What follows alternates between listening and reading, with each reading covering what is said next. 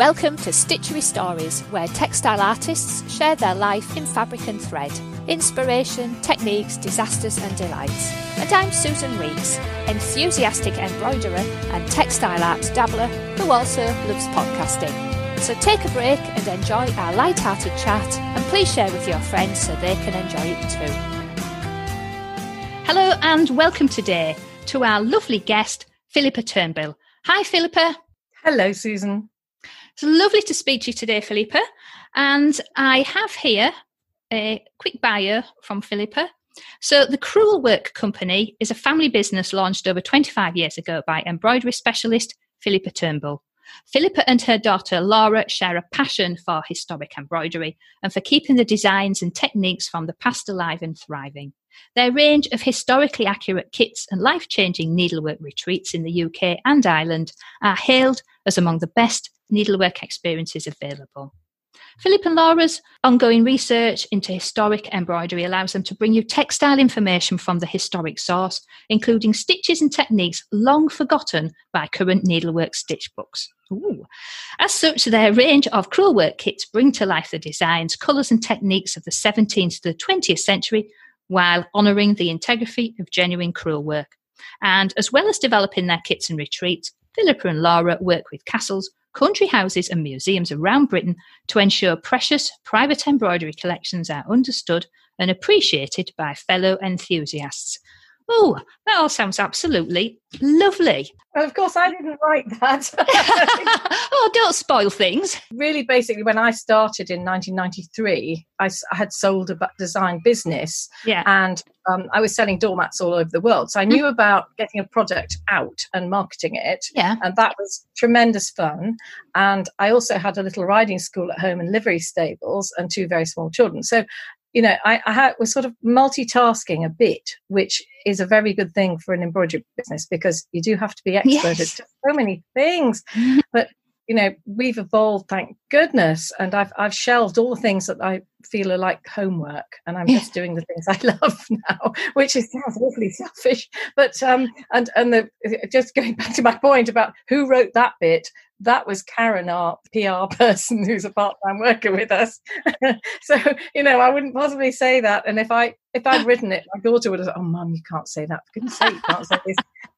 Because basically, you know, it sounds, anything you say about yourself, and in particular in needlework where you're very self-absorbed and self-employed, it sounds like you're showing off, and in a way it sounds like you're competing with other people.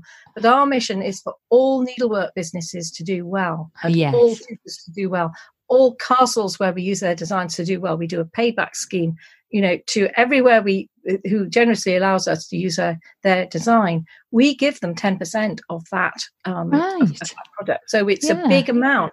So when people sort of look at our price of our kits, you know, they should know that they're donating to the place it's from, and that will be conserved for the next person. Because I don't like this grab and run, rather selfish thing of take 1 million photos, go home, use it for the next 20 years selling my kits. You know, and there wasn't a way really of paying back because a lot of these castles are private and they don't have the sort of gift aid scheme, or they're not part of the National Trust, or you know, there might be people who are private people who I can donate to their chosen charity, and that works really, really well.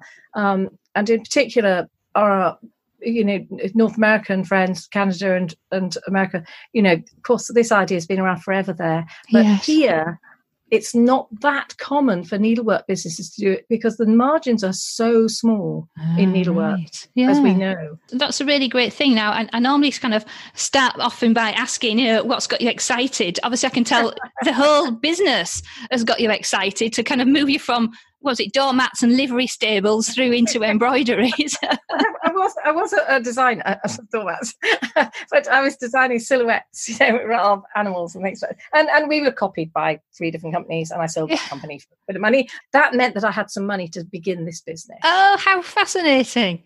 Rather, you know, I did the bathroom, took my now ex-husband, by the way, on our little holiday, marriage was definitely on its way out then. So I was very focused on what I wanted at that moment, and it gave me a focus through a very difficult time, especially when my mum was ill and had dementia and things. It just gave me a focus really to keep looking at something that was moving forward. And the people I met in those very early days are still with me, either in spirit, and I kind of hear about, I listen to their voice, even if they've moved on, or, they are still my friends. Many of those people are still my friends. And, the Little Embroidery Guild, I began with another friend here in Appleby, where we live. Those are my core friends here. And it's because we share that optimism that we can create something that will give us satisfaction, really. That will just give us that wonderful feeling of warmth of something working out. However many little cul-de-sacs you go up, or how many fails you've got. And believe me, I have an attic full of fails. We'll get onto that. Designs that only I would like ever. And others that I think nobody will like, and I bring them out and they go, wow, that's the best thing you've ever done. And it's just, other people's perception. I think we're very harsh on ourselves as designers. We are our own worst critics. And so sometimes it's nice to take a step back and to have some words in the way in which other people perceive us can be, really quite scary, but be quite nice as well. Yes, it is. I thought it sounded lovely. Oh, well, that's very kind of you. But when I pick up the phone and people say, oh, I can't believe I'm speaking to you in person, as though I was, a massive company. And I think, oh, bad luck you've got me, because I'm, if I take your order, I'm going to lose it. I'm hopeless. Thank God I've got a team of people to be efficient and wonderful and perfect in every way, in their own little sphere. And we each have our own speciality. And mine is being the creative, chaotic one. Well, as my daughter will tell you, I cause everybody a lot of work. So yes, you stick to your team role there. Susan, well, I banned my daughter from this. She's actually downstairs. She lives in Barcelona with her family, but they're over for a few months, thank goodness, because we are so busy at the moment with our needlework kit side and the creative side, making the new designs, which I'm very excited about. And she was an arts and crafts specialist at Bonham's Auctioneers. Right. She studied history. She's at a top university. She's a very bright girl and very, very organised, thank goodness. And she did an MBA in business studies in Barcelona when she was first married and a little bit lonely, I think. Yeah. And even through the first pregnancy, she was still doing her MBA. And I'll never forget the sight of her in her gown and hat, taking her award. And it's a tough thing, an MBA. And she studied our business. It was my business then, and alone. And she said, Mum, you've struggled for many years. I can see how we can make this for the benefit of everybody, and include our fellow embroiderers, fellow tutors, fellow lecturers, really make this work and pay people properly. I'm afraid I'm on my bandwagon here, because I was making a loss every time I went to teach. And I actually couldn't sustain that as a newly divorced single mum. There's no way at all I could do that. So I had to do other work. I had to go out and rep for other design companies, selling to shops, and do all sorts of things to actually support my business. And so actually my other work was supporting the work that I was charging for to other embroiderers. And that is not sustainable. If people are really waking up to the fact that if you want somebody to be good at something, you need to pay them a fair rate. I'm not saying massive. Nobody will make lots of money at this business. Even however busy we are, Laura and I only pay ourselves half what our employees earn at the moment. I mean, because we keep growing, it's a growing business. But it's just really hard for youngsters coming out of the Royal School or out of a college to actually make it in this business with debt and on their back. Yeah. And I feel for them, because and that's why my daughter set up a bursary for Royal School of Needlework, one tutor every year coming out. Right, lovely. One graduate. So we give a graduate £1,000 basically once a year, and then we employ them. So and then we pay them a very good rate. And we employ them at much above their normal rate. And that has gone down very well. So I don't know how long we can do that for, but we just thought that for a start would be a good thing. And those tutors have become our friends. And in a business sense, it's worked very well because we now employ those people we know on our retreats and in our festival that's coming up. Actually was, very good research, very cheap research, actually. It's like any investment, though, isn't it, Phillipa? You invest the time and the effort and, yes, the money into people. They invest it back in you because you then know, because tours and your festival revolves around that personal touch. You've got people who you can rely on, who are all on the same page, aren't they? You're all supporting each other and supporting the business, and it's in their interest to do so as well. So, yeah. Well, we had just before COVID, right in the first week of March, we had 30 odd ladies and we had 4 tutors, I think, there. Yeah. And it was so happy. It was just so happy. It was lovely. We had Jessica Grimm from Germany.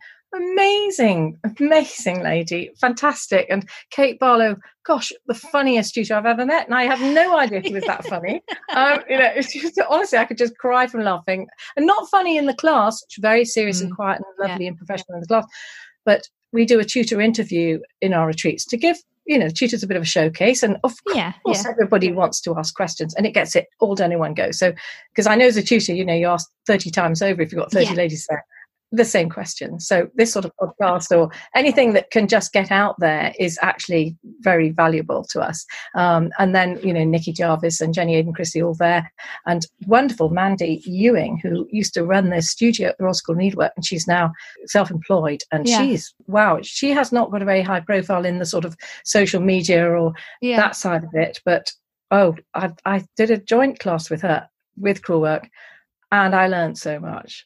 It was just lovely. Because when you're teaching all the time, sometimes you don't get a chance to go on other people's workshops. You don't, and other guests have said that quite often. It's really nice to just go and switch off and go to somebody else's class and go to somebody else's workshop, just to switch your brain off and, as you said, learn. So what I would like to ask you is where the focus on the Crewel work came from. Now, it's brilliant that you've explained about Laura, so you've got somebody there with her MBA helping you to grow and so on. But where did the Crewel work inspiration come from out of all of this, and as the foundation for building the business around it? I think I was a secret Crewel worker for quite a long time. I did start when I was 6 because I'm the youngest daughter of a family of 8 children.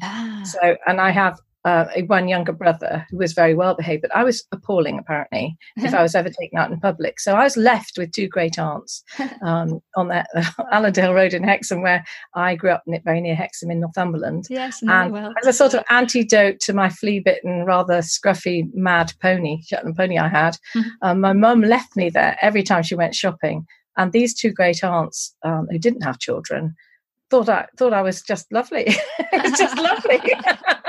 And it always, if I think of them, it gives me confidence, which I badly need a lot of the time. You have a bit of a front, don't you? A bit of an actor when you're a tutor and a lecturer and things. And they encouraged me a lot, and they taught me to paint with watercolours. And of course, I was in and out of their jewellery and their dressing up clothes and the lovely smell of mothballs and all the sort of great art things. So I think that's very common with a lot of my friends and everybody in embroidery, that they learn from not necessarily their mother, but the generation before, which is interesting because my granddaughter, age 6, Ophelia, she's been stitching since she was 18 months old. She's fanatical about it. Lovely. I can't get my needlework out because she's in it. She's in it, and she's now doing up and down buttonhole stitch as of yesterday. That wasn't bad. Age 6. Anyway, so she's. I hope I don't work her too hard, really. I hope she doesn't turn her off. Right. Well, the Crewel work was always my love, and when I went to castles and museums and this sort of thing, I was always looking at Crewel work because it was the nearest to watercolour painting. It's nearest to painting with something. Because although people go on about long and short soft shading in silks, the way the wool mixes, because it splits itself so gently, and the range of colours, you don't have to mix your own colours. And I can draw, but I find painting, I make everything too subtle and it gets very muddy. Whereas when you have wools and the colours chosen for you, really, you actually know where you're going. So you go up and down a scale like music of depth of colour, or the range just goes very gently from one to the next. And Appleton's I met Peter, who owned Appleton's at the time. He was just a lovely bloke with a motorbike and a band, and didn't really, I don't know how passionate he was about creating that business, but the two ladies that have taken it on in the last 10 years have been amazing. Yeah. So, you know, it's got a bit more organised now, but at that time he was kind of, oh, well, it's so out of fashion. And I went to the Royal School, and they were not teaching it like they do now as the very first thing you learn. You know, right. It was not a fashionable thing. And I met Erica Wilson, who was a kind of god of crewel work and needlepoint, and had been to the Royal School and then gone to America and lived in New York. And I met her, and she encouraged me and said, you know, you can kind of be the next Erica Wilson if you wanted to be. Well, obviously I couldn't be, but nobody could be the next Erica. But it you know, she really was interested in the historic and bringing it forward to and enabling people to do it. Right, and her stitching technique in crewel work was not precise. It was very loose and very kind of wild. If you look at the old videos, and they're still on YouTube, of Erica stitching, she's kind of attacking it. You know, she really, it's not a nitpicky type of thing. So it goes with enthusiasm and slightly wild nature. And then as you stitch more and more and more in crewel work, you actually start getting neater and neater. You can't help it, because you get into the rhythm of stitching. And as a slightly frantic person, I just found that so calming, and just love the therapy side of it. And also because my horsey career, I was teaching dressage, and that's my main teaching qualifications are in horses. Right. And it's all about preparation and calm and how you place your body and the angle of your arms. And I'm really interested in that side, the posture of needlework, and how the way people sit influences their work. And so when I started teaching groups, I was blooming appalled at how people crouch over their needlework, or they sit with, to one side, or, I remember a social worker came here, and she was lovely, and she said, I'm terribly stressed with my job, and she'd come up for lunch, she'd had a terrible case and she sat with one arm sort of like an injured bird above her head, and the other arm was somewhere else, and she held the end of a frame. She wouldn't use my seat frame, she only wanted her scroll bar frames, and she didn't want a Lowry to hold it or anything, and she held it sort of with her knee, and it was just weird. And I said, I don't think that's sustainable, sort of sitting like a shell, wrapped around like a clam. And I sort of set her up differently, and she wasn't very happy with that either. But eventually, she just, over a 3-day course, by the end of it, she suddenly just got it, and she was away. And that was very inspiring for me, because I wasn't really charging to teach at that time. I was sort of experimenting. Should I do this, or do I know enough, and all that? And then I went down to the Royal School and did a few courses down there, just to sort of check out that I didn't want to say this is the way I think it was done. I wanted to know this is the way it was done at that time or at that time. But my research has certainly led me down into, really drilled down into the ground material. I have my linen made for me, the wools that we used in each era, and the people who actually did the design, who were separate, of course, from the people who stitched usually, and the amateurs and the professionals, and how all that changes right through time. And that it allows each individual actually to pick an era or pick a style they like the look of and go with that style of stitching, because each kit that I write the instructions for actually has a different set of instructions, totally different. It isn't, this is how to do crewel stem stitch. It's, this is how to do crewel stem stitch on this particular thing, and this is how to layer up the colours. And I have a professional illustrator who works for us full time, doing the drawings for the instructions. And, we had to furlough her for a couple of months, but she's now back working full time on the future kits, which is great. So everybody that we employed before COVID is still in employment and actually growing. In fact, we've taken on this PR girl now, because we've been so busy with the social media side. What do you think has triggered that? Is it a steady increase, or can you notice, there was COVID and off we Honestly, go? Susan, it was bonkers. The worst thing was, of course, because I had to distance, my husband had to distance. We have a big Victorian house, and we run the floor. We have half the house is the business, basically. and on 2 levels. And I soon learned why these girls had very slim thighs. 2 girls that worked for me full time were always legging it up and down 3 flights of stairs. So that's gone. We're now on 1 level. So poor girls, it took me to do their job full time. And I was working 10-hour days, and my husband would come in and find me crying and say, I've got to get this order done before 10 o'clock, because Phil the postman was very kindly coming and collecting it at 5 a.m. the next day. Normally I get up early and do everything. And, really bad in the evenings. And he used to come every day and collect from the Wendy house, which is a wooden house in the garden. And nobody else in Appleby got that service, I promise you. He was just so nice. And we were sending out so many orders of starter sets, of scissors, the frame, everything, a bag, a lot of enthusiasm, a lot of encouragement. So we've had a lot of newbies, questions that I was emailing away, answering every single one myself. And then Karen, who is our lady, she said, look, Phillipa, we can do a Q&A every Wednesday. Perfect. I'll collect all the questions and you answer them. And she'll say, well, look, we've had 5 of the same question, because her daughter Katie is now videoing herself every day. Katie's a lot more photogenic than me, believe me, and obviously, and gorgeous, and a newbie. Literally 8 weeks ago, she'd never done it. So wow. She's gone from a total beginner. Now she's doing a really quite advanced kit, and oh gosh, it's really educational for me, because I can't teach her. She's distanced. She's got to be on her own as well. And so although I can see the roof of her house from my attic, I can't actually be with her in the same room. It's so frustrating. So occasionally I send a slightly waspish little text saying, quite a bit shorter, Katie. Sit up straight, Katie. Poor Katie. And she when she does this daily little sort of stitch along, she said, oh, Phillipa says this, and she's advised me that, and I'm thinking, no, I didn't. I shouted it from my Katie. Get your shoulders back, girl. But anyway, she's absolutely darling. Of course, everybody that works with me has to be very good natured to cope.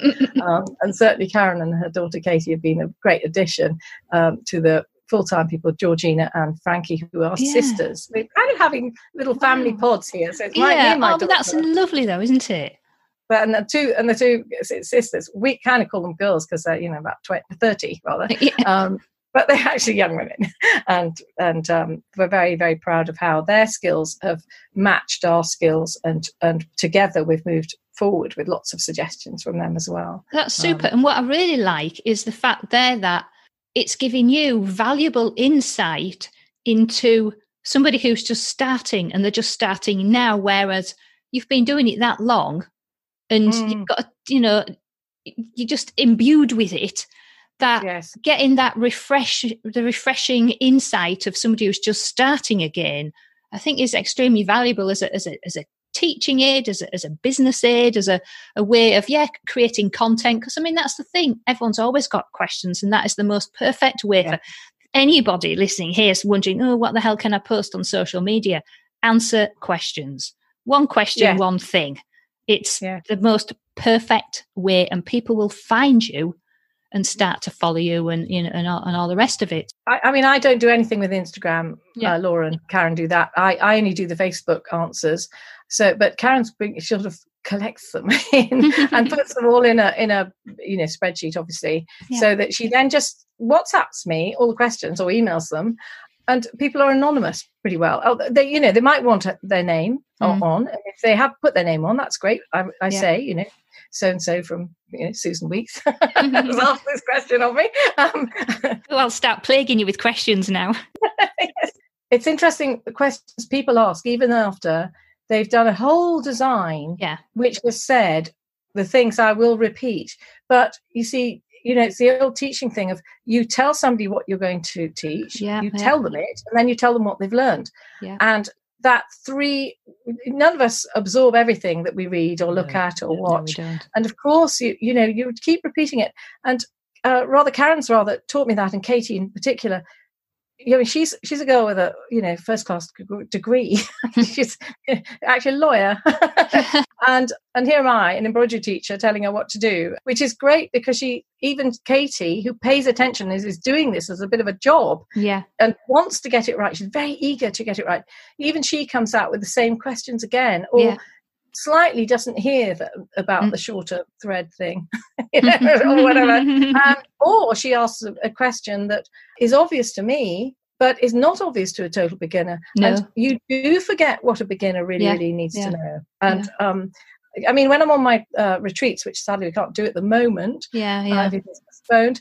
When I'm on my retreats, that's a lovely thing, because you're actually with people for quite a long time, whether it's a residential or traveling one, and they can ask. I always say, please ask the stupid question. Yes. Because there is not a stupid question, because if I've missed something vital, I really want somebody to tell me, for goodness sake. Yeah. And everybody else learns, because you can guarantee if somebody's got it in their head and is brave enough to say, everybody else goes, oh, I was going to ask that as well. Or if it's a very advanced question, I will probably know how to get the answer. I will probably know the curator of the V&A or the National Museums of Scotland, which have an amazing collection of crewel work, or the Burrell has a very good collection. Yeah. Or I will be able to say something about a Georgian piece of crewel work, but I could actually refer them to somebody else, or ask that person myself if it's something they want read out in public. So that works very well, because there are so many questions to ask when you drill down and you become narrow in what you want to know. So I've never been tempted really to go. I'm a fan of detached buttonhole stitch, and I love the whole Elizabethan palaver, but I've never really been tempted to come away from crewel work, because there's so much more to learn. And my daughter always says she'll kill me if I die before I write it all down. But I thought that if I record it, my weaver, who's massively well known worldwide for historic weaving in Scotland, he's actually got 4 people writing out, transcribing his recordings about weaving, because it's so important. And I'm so excited that that's all going to. Oh, we just don't want these things to get lost, do we? And in some respects, I know people kind of cringe about video or whatever, but it can actually be the fastest way to get your message out and get your thoughts down, rather than umming and ahhing over every word as you kind of painfully try and type it out. It can be so much faster. When I married my latest husband, my current husband, as they say, keep him on his toes. He's lovely. I kept my first married name Turnbull, because it goes, the L's all go together, Phillipa Turnbull, and that's what I was known as. So I kept that for work. But he just told me that the FN button on the bottom left corner of my laptop, just press that twice and you record on Word. And my laptop knows it's crewel work with CREWEL, not the other way. It soon when you correct it, it soon goes to your voice and to your spelling of your particular words, because of course some of them are in American spelling, mine is in English spelling, Richard's is in Scottish spelling. So very broad Scotsman, but he has really helped me a lot on the technology side and the lecturing side, and being confident. And famous composers he's written about, they've all said, I feel like an imposter, I feel I don't know enough. Everybody says that, and everybody says that. And my thing to pass on to other tutors, who are 30 years behind me in experiences, the FN button, just press it. Whenever you have a thought, just put it down and just have it as an ongoing Word document or notes or whatever you use. I use a Mac, so it's all different. So I just put it down, and then one day just go in there and just subdivide it into different folders, and then you've got your book. You've got your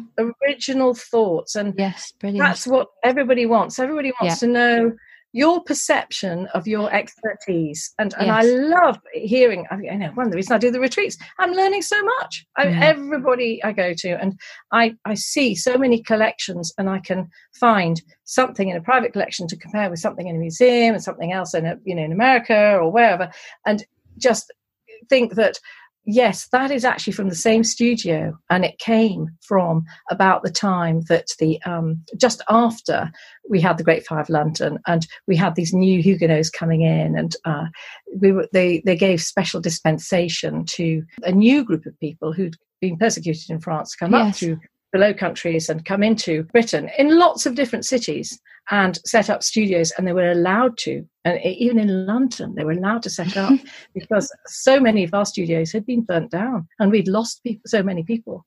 Right. Experts. And so these new designs, new colours, new weaving techniques, new dyes all came in. So you can spot those, can't you? Because you've looked at this so much now. I'm on it, Susan, with Crewel Work. I don't think I could with anything else, but I can see how the influences of black work, have come through, and the designs that have been used from past publications and pamphlets. And I spotted pretty quickly that the fishing lady in America that they call the fishing lady is Queen Anne. Mm-hmm.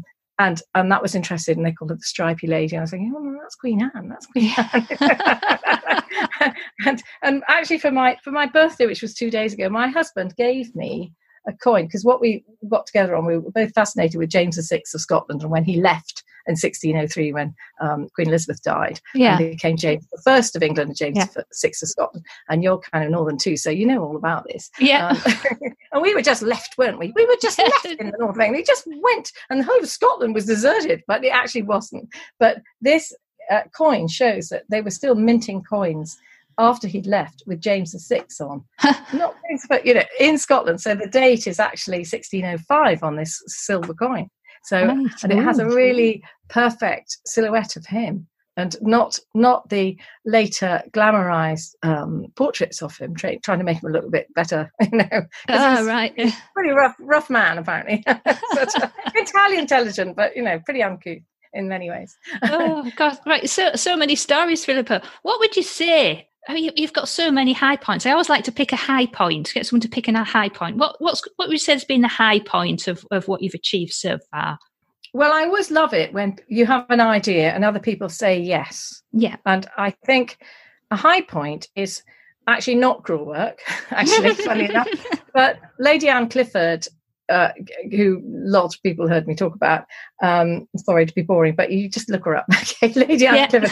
We got government funding to recreate the costume, the 1619 costume of Lady Anne Clifford, which is in a portrait owned by her descendant, Lord Hothfield, who's a friend in Appleby.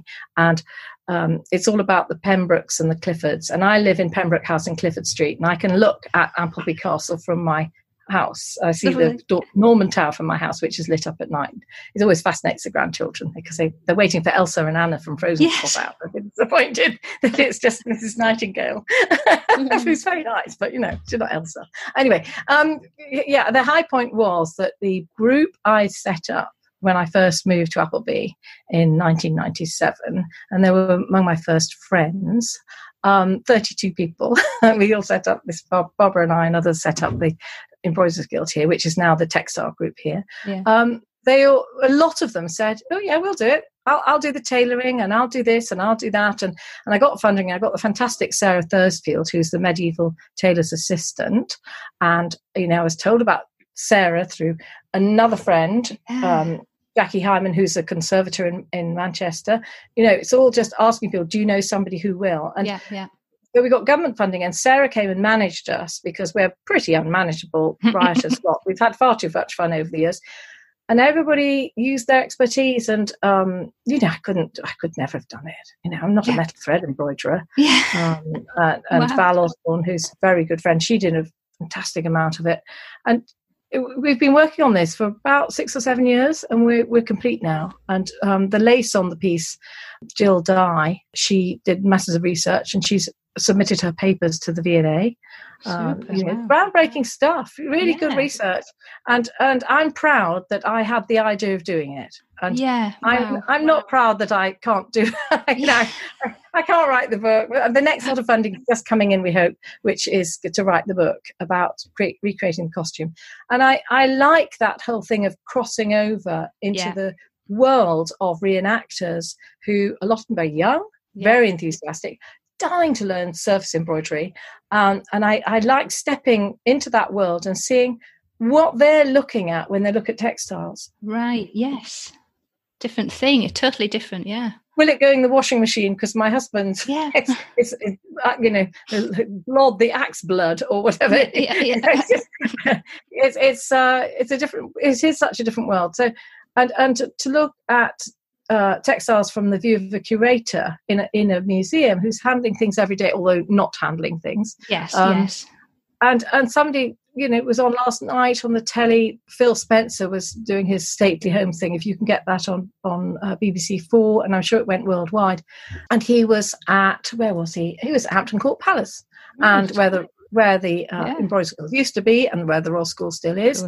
And he was with Ellery. Well, Ellery, the creator there, is the lady who discovered the backup altar frontal, which of course was Elizabeth I's dress, and she did all the research on that. And that is fantastic that she's actually my daughter's cousin, funnily enough. The circle goes round and round. She's my daughter's cousin's wife. That's it. Yes. So I don't know her at all, actually, because they kind of married, and there's the family I divorced from. So I haven't really met her. So Laura's in touch with her, and that's great because it's exciting to know that even with my family, I've known lots of people who are doing similar things and attracted to similar things.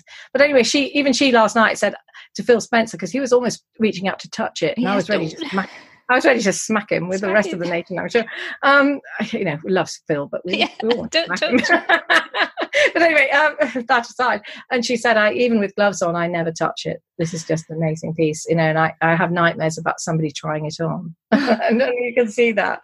And I think that the value of textiles has not gone up massively financially, because I've been collecting Crewel Work for 30 years, and it's always been about the middle of cost, really. Occasionally you get a bargain, but only if it's falling apart, and then I recreate it to try and understand it. So it's valuable to me, but maybe not as a decorative object, which a lot of people use it as. But it's good that they have thousands of dresses in Hampton Court, thousands in their costume collection. That's being so well looked after. Amazing. It's such a skill, isn't it? Preserving all of these old things. Yeah, and so much in private hands that I hear about when we do our retreats, and you drill down into what people do and what they're interested in. Some of them collect this, and some of them collect that, and they're really looking after them very well, because the knowledge is out there on the internet of what to do and how to look after them, or the knowledge is out there where to contact to find the person. Wow. So we are conserving it for the future. Brilliant, which is great, so that's I suppose the culmination of everything you've been working towards as well, isn't it? So I love the recreation, and I did see, must have been blog posts or videos, something I do. I've seen lots about the Lady Anne Clifford, but I wasn't really quite sure of the backdrop to it. So is that on your website, or is there a separate place that we can point people to? Thank you. There is a blog about it. Right, that must be what I've been watching. And it's actually Katie in the latest photos of it, who's the daily vlogger at the moment. Yes. Daily videos from Katie. So it's her in the costume. But we've also had Georgina in the costume, we looked amazing in it, because she kind of looks a little like Lady Anne sometimes when she looks severe. So that was good. Katie's which is slightly squarer face, so and a little bit younger than Lady Anne was at the time. I think this portrait was when she was pregnant, which is when these portraits were painted, because obviously, many, many women died in childbirth. Yes. And they needed a record of what the mother looked like, to prove that the legitimacy of that child. Because they wanted to make sure that child was theirs and of their family, so that they could inherit. So, crikey! What a thought, though. I'm painting your portrait in case you die. Oh, crikey! Oh well, absolutely. And yes, and you have to be very, very rich indeed to have a portrait painted, but also to have a portrait painted just for the hell of it. But a lot of those portraits, they replicated them, and Lady Anne did a lot of this. The upper half of the portrait, and I sometimes wonder, obviously that was cheaper, and it was more fashionable to hang just half a portrait in a dining room, as tastes changed in the 18th century.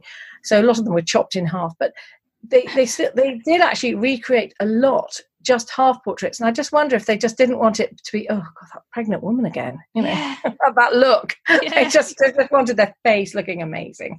So right. And so as we kind of wrap up, Philip, because we could talk forever, and I know you do have another meeting as well. really, I suppose we're trying to look forward. I mean, things are all still very much up in the air. Do you have, what have you got penciled in for next year? I presume, you're creating kits all the time. Is there anything specific that you're all focused looking forward to as well? Well, I am looking forward to a lot, actually. Yeah. Because Laura's here at the moment, we can really plan and get together and, be in the same room, which is great. We're all living in the same house, 6 of us at the moment, a family of 4, and me and my husband, and and a dog and 3 hens and 2 cats. So we're very happy in lockdown, semi-lockdown in the UK at this moment. Yeah. And I'm looking forward to releasing an arts and crafts design, which is a mirror frame that I would never have done if I hadn't had a daughter who was an arts and crafts specialist. Right. Yeah. And fanatically keen on Aesop's fables. So this is loosely designed around the animals from Aesop's fables. How lovely. So it's the Aesop's fables frame. So I'm looking forward to that. And there are 11 separate designs from it. So we're going to release those as a subscription, which will be, perhaps you're first to know this, Susan. My daughter will kill me. Do you want me to edit this out? No, it's fine. Because, it's all right. I won't say nobody's listening, but, who cares, really? And that's exciting. And at the moment, we've got an embroiderer in America stitching a new, very large piece, which I bought from Meg Andrews, the antique dealer in London, who's fantastic expert as well. So that's great. So we've got that coming on for next year. Super. We've got the retreats that we may have to delay. We're just going to see how that goes. Just see how you go with it. Cannot tell. We've got everything set in place for having something online and another event online if people can't come. So we've just with that, we've only got a small deposit from everybody. They know what they're booked in to be taught. All the tutors know what they're teaching, but we are ready if it has to be postponed a year. So that would be the same dates following year. And who knows what is happening. But so difficult, isn't it? Plan for the worst and hope for the best. And and then you can be pleasantly surprised when it if it happens, can't you? Really, rather than being disappointed that it didn't. Yeah. But I think because everybody is very online about everything now, or most people are, I think this is hugely to the benefit of needlework. I think this is going to improve our communication, our needlework, our stitching, our fails. I think people are being kinder because we're all in a slight state of crisis at the moment. True. And, with needlework, I can forget that that's going on for a while. And I really hope that other people can. I, too, am obsessed by the news. I'm obsessed by the American election, by our own government in the UK and what's happening in France and, of course, what's happening in Spain. My son's in Hong Kong. I'm getting a global view of everything with my own tiny family. But it's just hoping that everybody comes through this in as kind and generous and friendly way as possible. It just gives us a way to focus on something else, doesn't it? And how lovely to be able to focus on embroidery and textile art, and that's been a really strong theme that's come out. So yes, we're lucky. We're very lucky, and all the new people coming in, we've just got to be very inclusive and make sure that we don't go, what are you doing that for? Yes. Of course you should be doing it the other way, my way, and I have to correct myself a lot on that on Facebook, because I've seen some comments on Facebook and I think, you're a little bit, that's a bit waspish, but perhaps they'd had a bad day and they were just being a bit horrible. But, everything we write on Facebook, it's a terrible responsibility when you're well known for doing a kit. But I just want to give a shout out to some of my really lovely embroidery friends like Alison Cole. She's just doing so well, so much energy going on, and her husband, like my husband, really there for her every minute, every day, making sure that everybody gets their orders. It has been a huge problem trying to get things, for us as well, going from one house to the next in Appleby in the car. My husband's gone around, the walls to be packed by so-and-so, Katie doing the overlocking, Frankie doing the something else, and me sending out the orders from home base. And I'm terrible at it, really bad at it. So I've had to concentrate 3 times more than ever, I've done on anything else. and answer the phone and answer the emails and answer everything else. And thank goodness, I'm lucky now that we can work in a more cohesive way. Yeah, and especially Laura here. Oh, goodness, it's much easier. And she is, by the way, runs a whole other team of people in Barcelona. She's got somebody who's a project manager and somebody doing the website, somebody doing the advertising. It's managing people without being able to meet for a coffee in a cafe. It's almost against nature, isn't it? It is a challenge. And so in this instance, it really does take a village to keep something going. And actually, you've kind of got a village and a city on the go as well.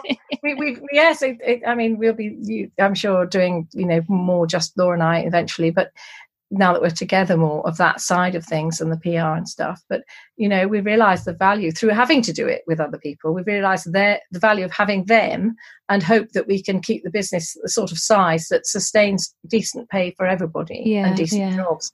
And not asking, I don't have a sister down the road who's currently unemployed who'll come in and just step in when I want. I actually pay, we pay people properly. It shouldn't be a sort of slave trade thing. It really shouldn't. I have ancestors who did that, Susan, and I'm ashamed of that. I want to get away. I want everybody, if we do well, I want everybody to do well. And obviously Laura and I, in particular Laura, she has a very modern approach, and that is the modern way to do business, really. Not to compete with other people, but to try and be the best yourself and to try and include any successes with the team you've got. And I hope that that's what we do. That's what we aim for all the time. And I think that's a fantastic attitude, and that's just a brilliant way to end an extremely fascinating chat today, Phillipa. Thank you so much for sparing us some time and sharing your absolute amazing encyclopedic knowledge of everything, and we have just scratched the surface. Thank you so much. Everyone will be absolutely fascinated with our conversation today, and your links are all on your episode of Stitchery Stories, so people can follow you on there for their website. I'll find the Lady Anne Clifford blog as well, and many other links and so forth in there. So everybody, you can go and follow the Crewel Work Company. You're on Instagram, aren't you, and Facebook, as you say? Oh, I think we're on everything. On everything. Tune in for Q&As. I think the Instagram is amazing. That's a very growing one. I think people had a bit of a leery time with Facebook, but I'm the one on Facebook. If you want to ask anything, I don't answer to private messages at all because it just, I never get to It goes on.